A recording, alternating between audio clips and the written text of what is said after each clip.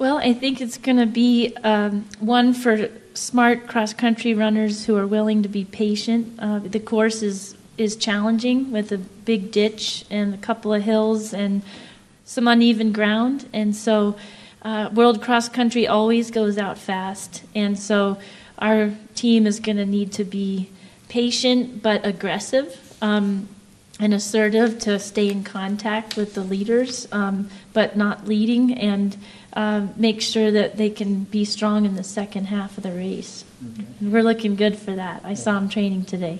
I think the main advice so far has just been to make sure that they're rested for the race. It's tempting when you start getting rested up after the long travel to, when you feel good, want to dig deep and get in a good hard effort. And we got to keep the lid on it so that we're nice and fresh for Sunday. And it's hot out there too, so making sure that everybody stays hydrated and you know, just feels like a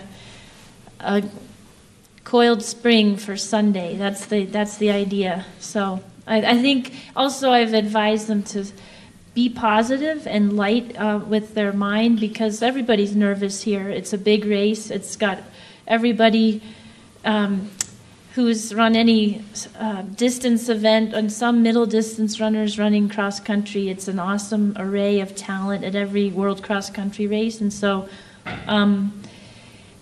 they need to be remember their love for the sport and be excited and happy to be out there, and they're going to run the best race that they can.